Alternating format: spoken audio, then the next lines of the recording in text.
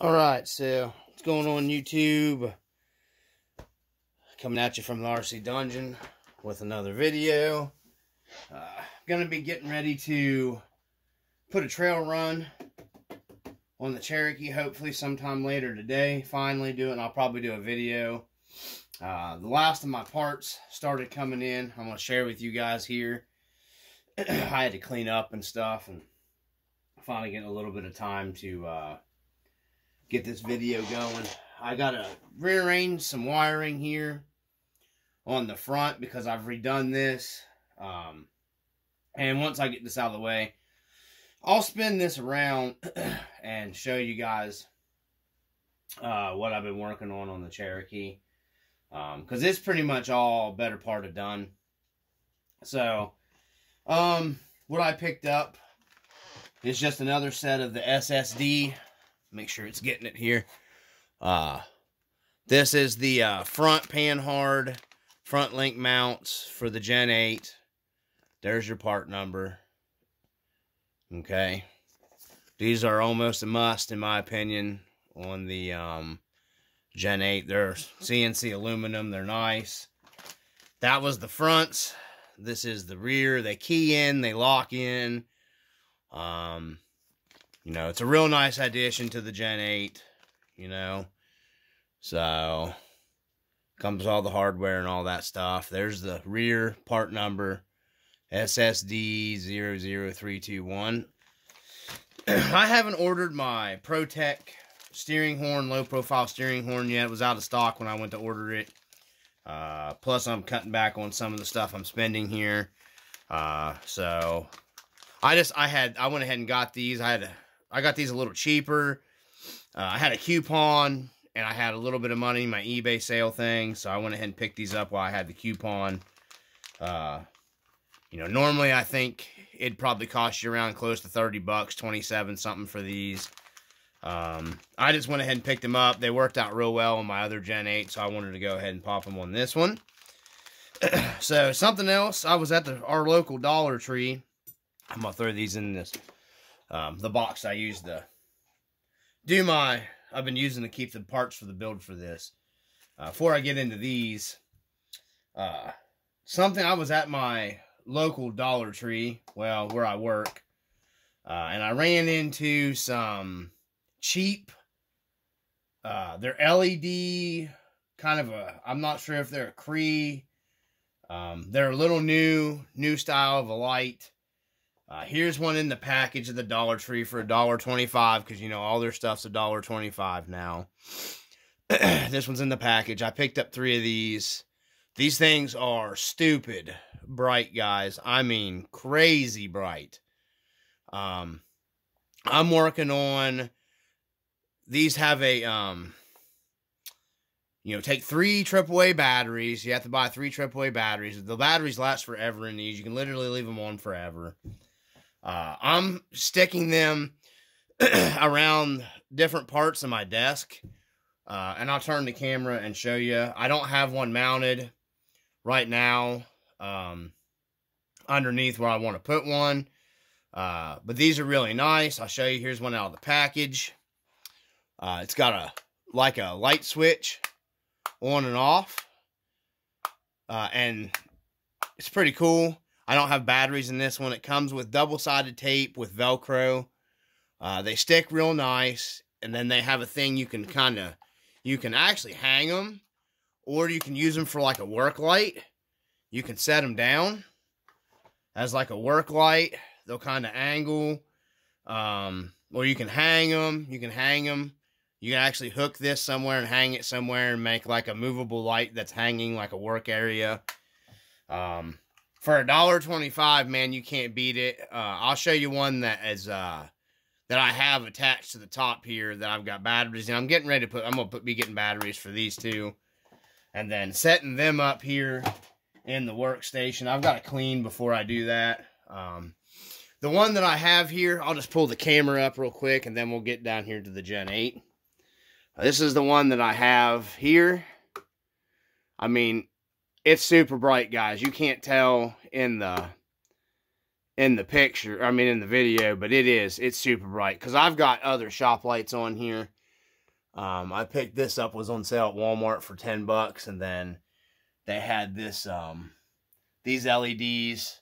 Shop lights was with the piggyback system with the pull cord here. You can turn it on and off. One of mine blew up, so I had to replace it. And then I picked this up. This is hella bright. This was $6 or something with the coupon on Amazon. And I've got it mounted up here, and it has an on and off switch there. So I'll turn that one off, and this will make this one look brighter. There you go. See how it illuminates through here. I got this just to light up the stuff that I have here, because I don't know. Yes, I've got a bunch of work done to this that I haven't gone. I'll go over in a different video, because I'm hoping to get my blacked out under the body done this weekend, because I've got a bunch more. I haven't done a whole lot of videos with that, but I will. And then I'll cover this stuff later. So, but yeah, for $1.25, you can't beat that, guys.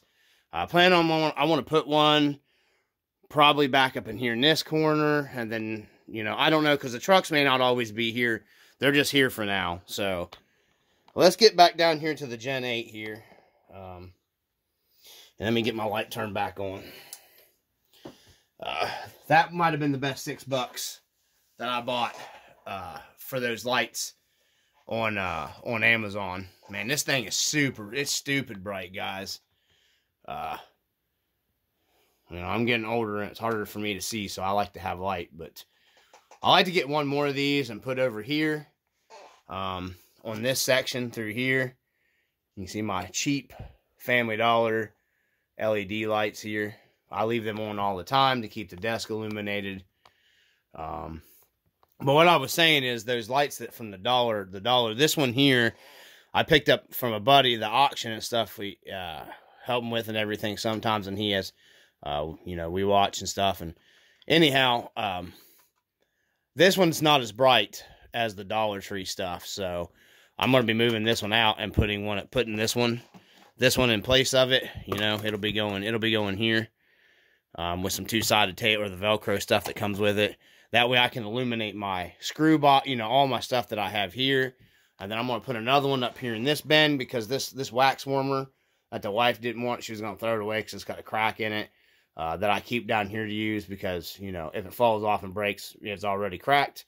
But I'm going to put another one up in here, because these don't illuminate this enough. That way, because I keep my electric motors and connectors, and then, you know, there's some program cards and stuff. Yeah, anyways, back to the Gen 8. Before we get too long of a video here, I'm going to try to get in a little closer. I lost one of my covers. My fault taking the body on and off on my little 4x4 lights. I can't remember if I did this in a video prior or not. I don't even know if I can find the video real quick. I mean, the cover real quick here. Yeah, I can. I picked up these lights, the GRC lights. I'm pretty sure I did them in a video. I can't remember. I've been doing so many videos. Anyhow, that's a little snap-on cover, like the old school 80s, 90s, early 2000s. You know, the yellow, square, fog lights that guys used to run on the 4x4s. You know what I mean? It snaps onto that. I lost one of the covers. You know, they fit pretty tight. So, I mean, you can actually try to pull it off and you move the light. So, it's really weird that I lost it. And I mean, it takes a good bit to move that light. It doesn't move that super easy. So, what I'm probably going to end up doing is taking the mount screw out of here and running some super glue also up in here and tighten it down tighter to pull this light a little tighter too. And hold it. Because I have now remounted these to where they sit level with my push bar. Just going in, I'll just go straight into the Gen 8, and it's covered in fingerprints and dust and stuff, guys, and because I've been working on it, moving stuff. It's got greasy fingerprints all over it, you know, where I did my diffs and everything. So I'm going to be cleaning up the body, polishing it really good, and then taking it out on the trail for a good, you know, nice little trail ride, hopefully. Yeah, you know, the weather's getting better. Let me move these out of the way for now. Some stuff that we've added. We did the boom racing dry shafts in that video. We did I now have the more flexible rubber mirrors on here from Club 5. You guys see that video.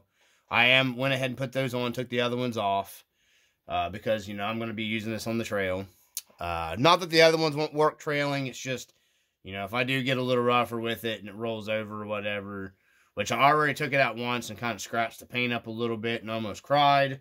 Not that the paint's fantastically great anyways, but, you know, it's just, you know, started kind of chipping off or whatever. And I'll just do touch-ups as that happens until it gets to the point, and then, you know, it is what it is. And then I can always repaint it, you know. I could always just tape up my windshield. All my other windows are all hot melt glued on the rivets part, the plastic rivet parts. This is the only one that has epoxy through here, and I could literally not run a nice tape line through here, and you would never notice it on the inside and the outside, and then paint it.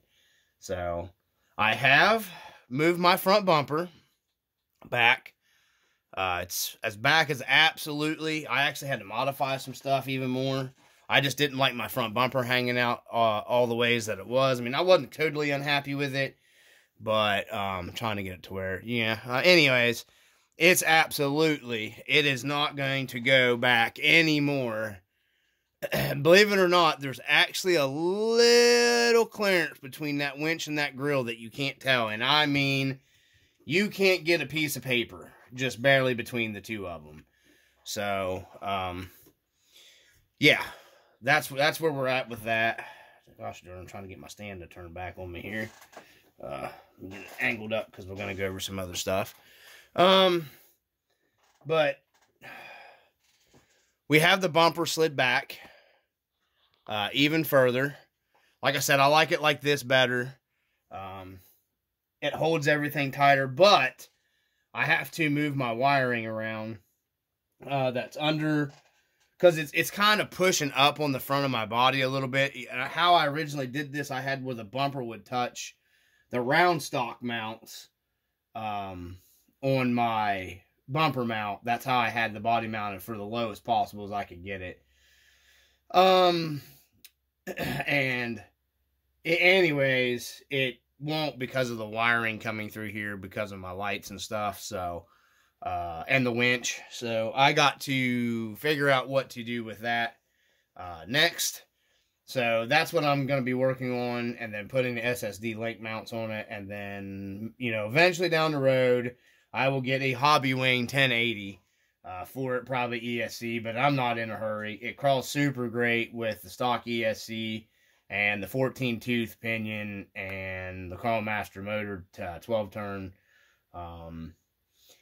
You know, for trailing, you know what I mean? It's pretty good.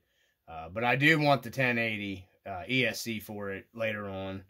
I just, before I dump, like, you know, that money in that, I've got other stuff because it's functioning proper, you know, fine with the stock ESC. And then, like I said, I'm trying to get other parts for a couple other rigs, and then the whole drift car thing that I'm considering, which I don't know if I'll post that video up before this one or not. I'm not sure which one will drop first. Probably that one. So I'm looking into drift car stuff too, to kind of mess with drift cars. So, but anyways, back to the Cherokee. I don't get too sidetracked here. I have added the SRC. I did the video, the SRC rear view mirror. Let me try to get it a little. Let me get the camera down here. Maybe you guys can see in here better. I do have the SRC rear view mirror mounted in there. I had trouble with this one. I bought two of these. These are the bigger ones. First, I kind of thought in this truck it fits size-wise about right. I had trouble. These are on a ball pivot.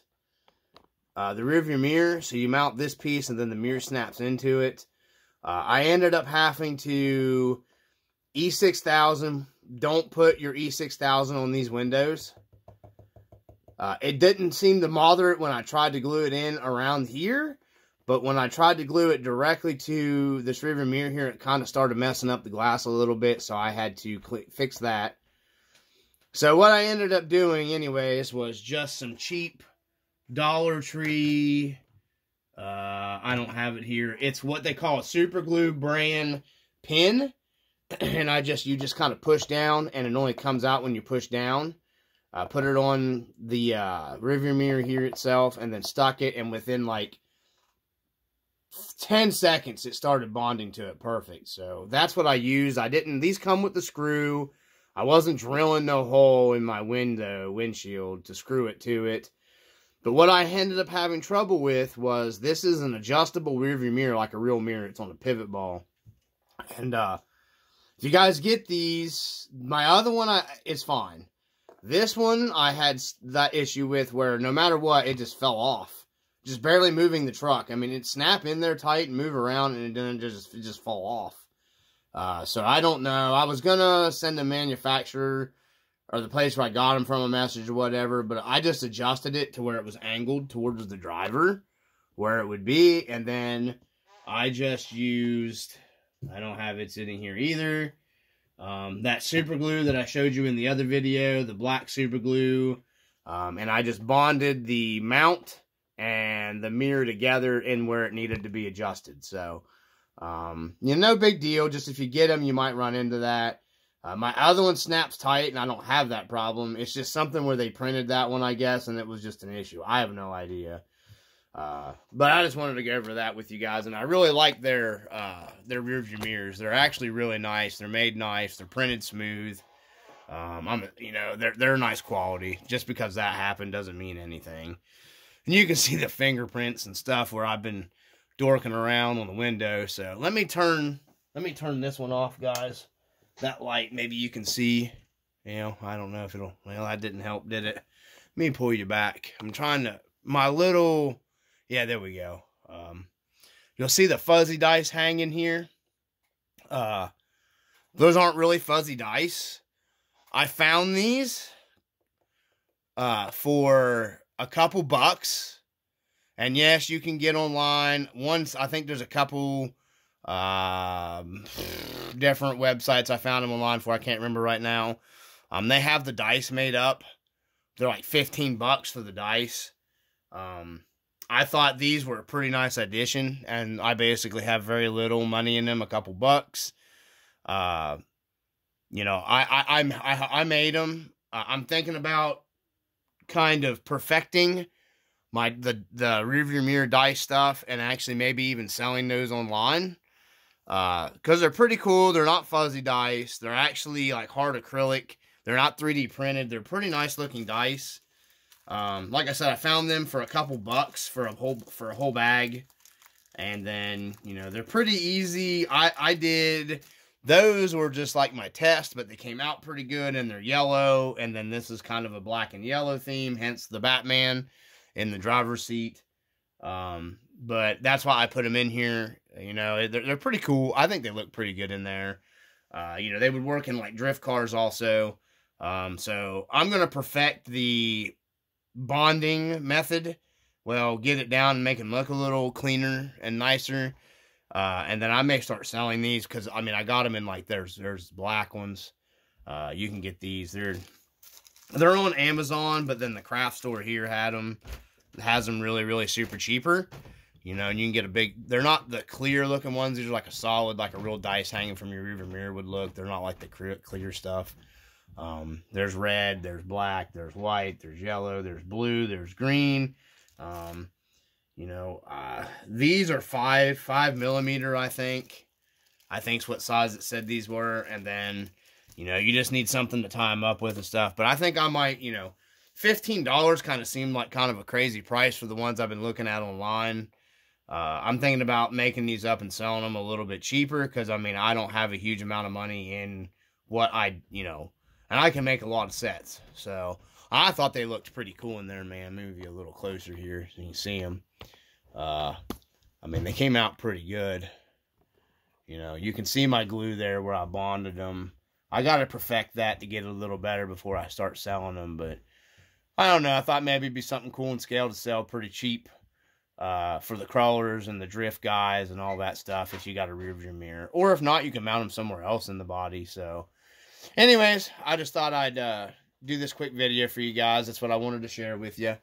I've got some other stuff I gotta get going on, and then gonna hopefully get a video of the Cherokee for you guys soon once I get time and everything. So, anyhow, it's coming together. Just still working on it. Getting little things here and there touched up. Get the build done. So anyhow, from the RC Dungeon, peace.